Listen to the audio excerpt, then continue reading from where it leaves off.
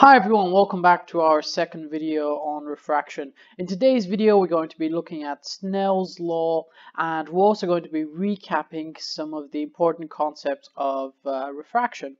Let me just remind you that refraction occurs anytime that a wave passes from one medium to the other.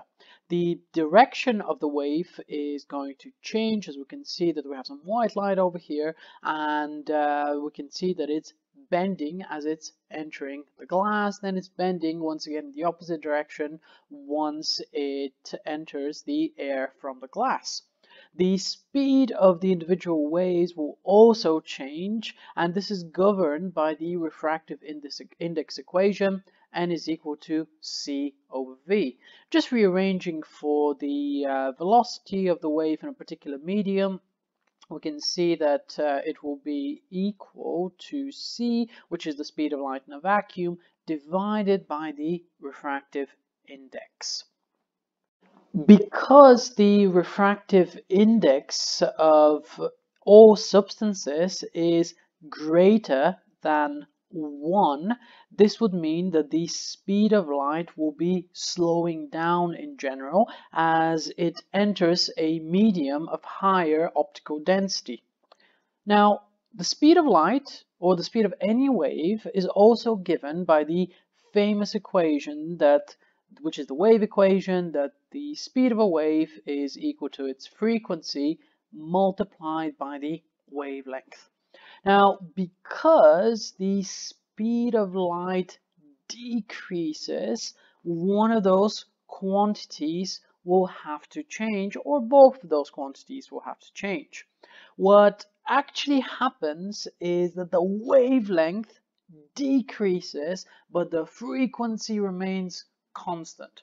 And this is a favorite exam question, that in refraction, frequency will be remaining a constant. This is really important. Once again, let me just write this over here, that the frequency F is equal to a constant.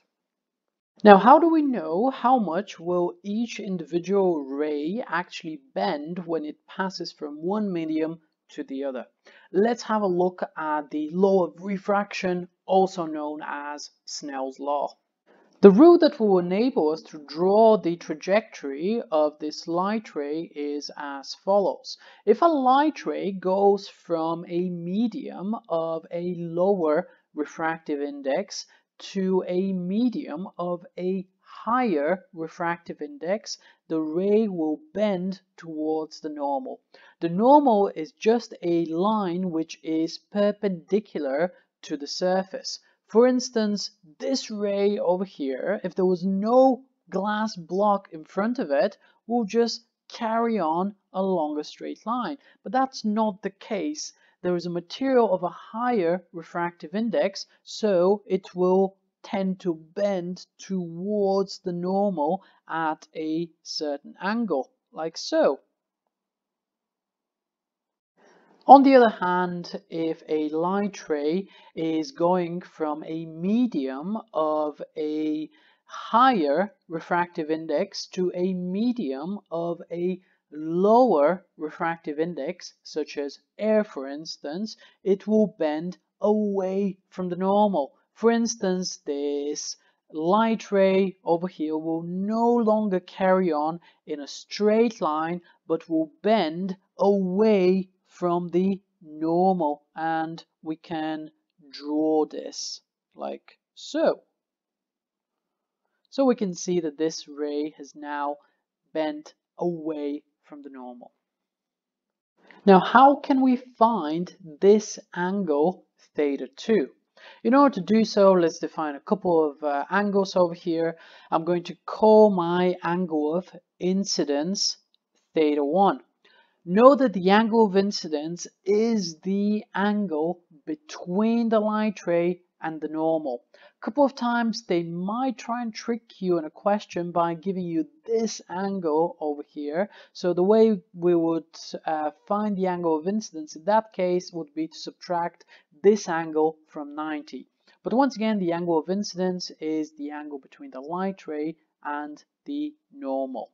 Snell's law says that the product of the refractive index multiplied by the sine of the angle is equal to a constant. This is what's given in our formula booklets. Remember, every time we are given that some product is a constant, we can rewrite the same equation as n1 sine theta 1 is equal to n2 sine theta 2. In this case, theta 1 is our angle of incidence and theta 2 is the angle of refraction. And this is another way that we can write Snell's law. Let's see if we can calculate our angle of refraction. Let's say that our angle of incidence is, this looks like 40 degrees. So let's say our angle of incidence is 40 degrees. Can you calculate the angle of refraction? This will be a perfect opportunity for you guys to pause this video and solve this problem with all the information that has been given on the board. Notice that in this equation we know what n1 is, that is just equal to 1. We know what the angle of incidence is, this is equal to 40 degrees.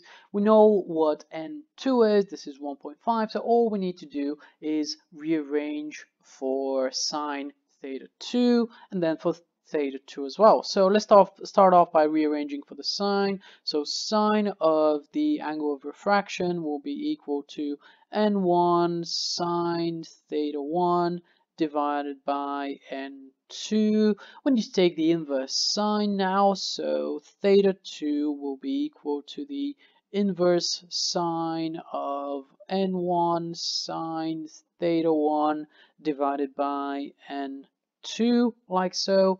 And now we can start plugging in some numbers.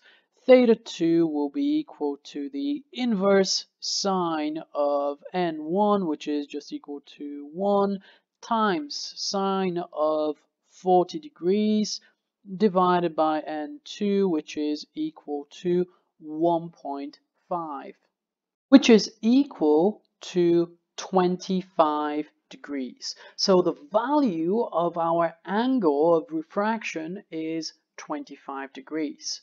Okay, folks, so we've learned quite a lot in this video. Let's just quickly recap some of the main points that we have learned today.